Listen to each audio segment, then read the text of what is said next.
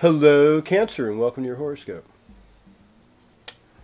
So, happy birthday if you are a Cancer person having a birthday this week. That means if you're born sometime between the 29th and the 6th, you know, because I go Friday to Friday. So that's my Venus Atmakarika for you. And all that Libra and Taurus.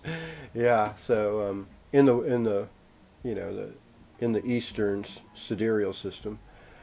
Anyhow, it shows up in the Western too. Yeah, I know. Yeah, it's true. It's all those asteroids, the North Node, and all that. Yeah. But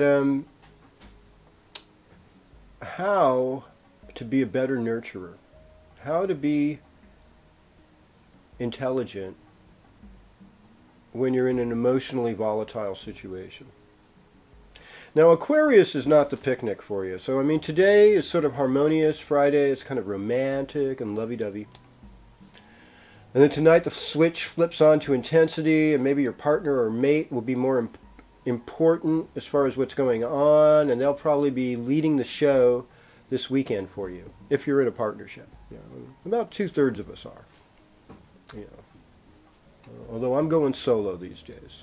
That's okay, because you're never alone when you've got the divine feminine and the divine masculine have your back. You know, when your ancestors, when God is watching you, you're always got somebody who's loving you, protecting you, caring for you.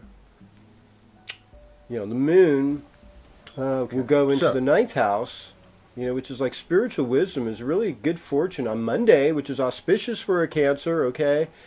So, I mean, take in that wisdom on Monday and Tuesday, you know, because it's there. And take in, expect great things.